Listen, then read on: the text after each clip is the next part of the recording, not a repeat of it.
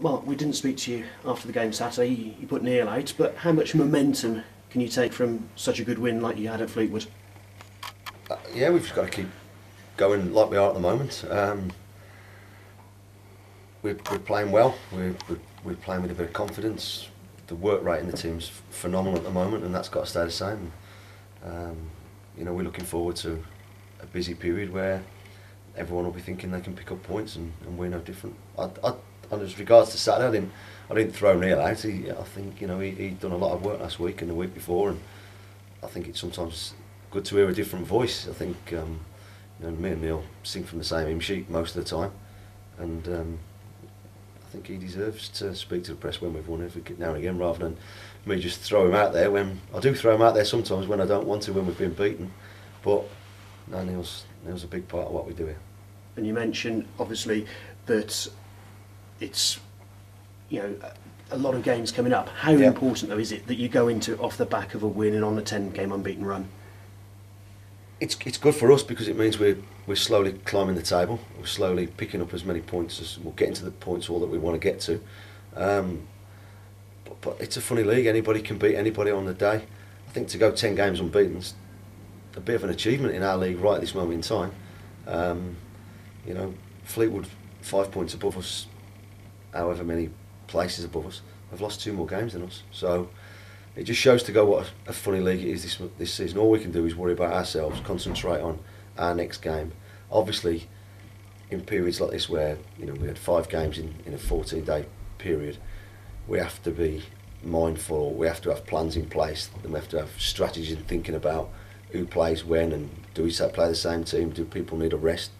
What's our training program? Of course we do, but ultimately, the longer term planning is for the short term gains of taking each game as it comes.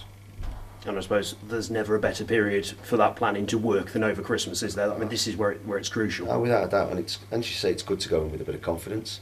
Of course it is, but ultimately, the way the league's going this season, it doesn't matter. Confidence is a good thing, of course, but it almost seems that anybody's able to beat anybody on any given day. So you have to turn up. The last 10 games in particular, we've turned up with the right attitude, the right work rate, desire, commitment, and everything, and that's what's got us results. And we've just got to make sure that is exactly the same every game now till the end of the season, but particularly over the next 4 games.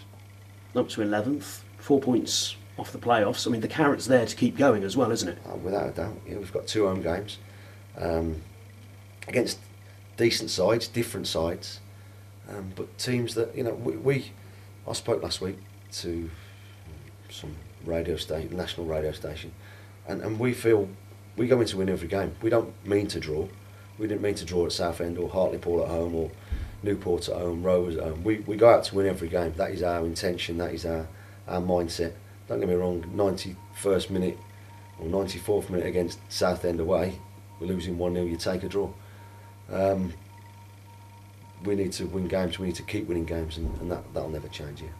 How do you though change draws, particularly at home, into wins at home? Because I suppose that's what's going to get you up even higher. I don't want to make too big a thing of it. Right now, I think we've got 2 games. We've had too many draws without a shadow of a doubt. 5 or 6 2-2 draws is wrong, but it's happened. We can't do anything about it. Bar learn, bar be better, and not get hung up about it. We can't worry about it. We've just got to make sure that we turn up at One Road on Saturday, on Wednesday, with the intentions of beating Exeter, with the know-how to beat Exeter, and winning games like we did at Fleetwood, like we did at Morecambe. And the performances of late will instill belief and confidence into the players, I've no doubt.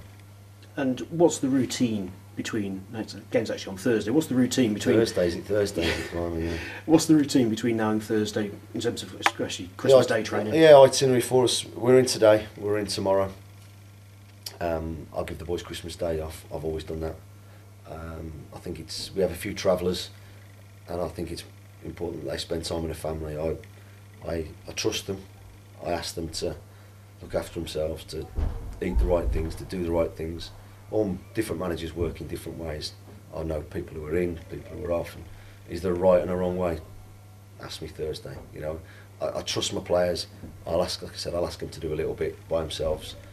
Cots used to do it for us, and it's something that I liked. I think if you trust them and you put a bit of faith in them, on that respect, hopefully you get paid back the day after. You know, we're not going to get any fitter, but I just think for the hassle of getting them in for an hour, I think we'll have done our work by the end of play tomorrow. We'll be ready.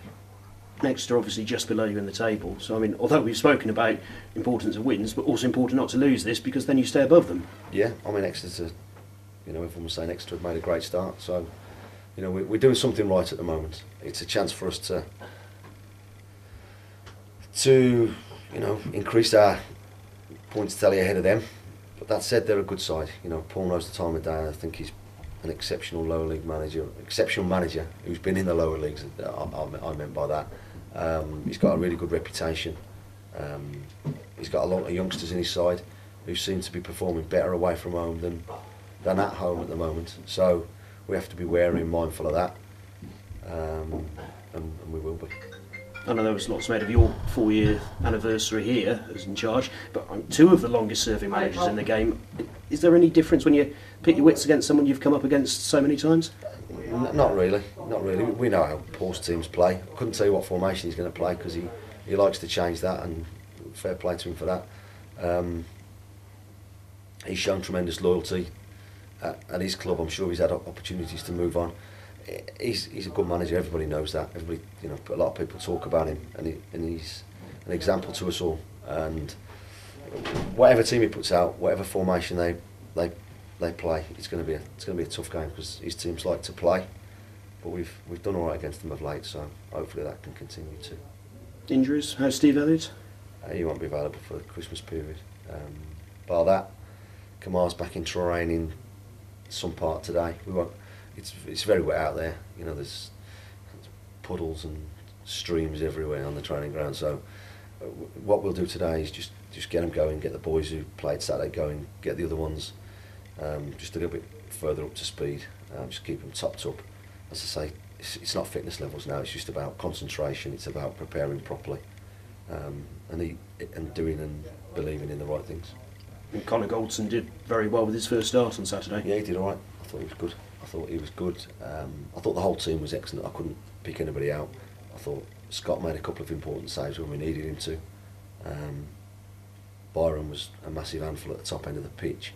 Jermaine did a great job where we played him, and then eventually when we put him back up top, just put the icing on the cake on what I thought was probably one of our best performances of the season, particularly against a decent side like Fleetwood. And Kamar, is he back in training? Back in training with a view to. I think he did a bit on Friday at West Brom with their boys, with the physios. So he's back in to be in contention for Thursday. Yeah. Thank you. Have a good Christmas. Cheers, Paul, and yourself and your listeners. I think the game on Saturday confirms what you've been saying all along. There isn't really anything to be scared of, or any outstanding teams head and shoulders above anyone else in this league. Without a shadow of a doubt, John. Without a shadow of a doubt, Fleetwood spent £300,000 on a player last year, at the end of last season, to get out of this division. I'm sure their priority is the league this year. But it's that tight. A couple of defeats and you're 7th or 8th. We worry about ourselves. I'm using Fleetwood as a benchmark in terms of the resources they have, the squad they have. I think they've got a fantastic setup up there. Great place to. It was a good place to go and play football. It was an enjoyable game Saturday, and I think they'll be up there in and around it come the end of the season. That's the only reason I'm using them. I think I concentrate on us. We can beat anybody on our given day, and at the minute, 10 games unbeaten says the players are doing something right, and long may it continue. Yeah, you're just within striking distance now, aren't you? Yeah, I'm not too worried at the minute. I just want to make sure, what we've said for the last 6 weeks is after a poor start, everyone's seen it as a poor start, and me included. I think there's only 4 teams who've lost less games than us in the division. We've conceded far too many goals. That said, we can't make giant leaps in one game. We can't go 4 places, 5 places up a league because we haven't put ourselves in that position. Our work over the last 6 weeks has been to put us in a position come the new year to make sure that we can try and make an impact on the top 7, and that's all it's been about. Game at a time. We know we can't win. We can't move up too many places Saturday or Tuesday or Thursday this week or whatever. But it's been about the longer term goal come January that we're in a position to strike and be ready to kick on. Yeah, David Noble's only got a couple of games, 2 or 3 games left before his 4 games. 4 games before his first loan spells up. Is that looking like it's going to be able to I've extend it? spoken to Steve and I'm just waiting for him to come back to me as and when. So it was a really good conversation. I think Dave's been fantastic for us. And we'll just see where we go over the next couple of weeks. He seems to want to stay, doesn't he? He's definitely keen to extend. Yeah. And he's becoming a He's becoming a big part of us. Yeah, absolutely.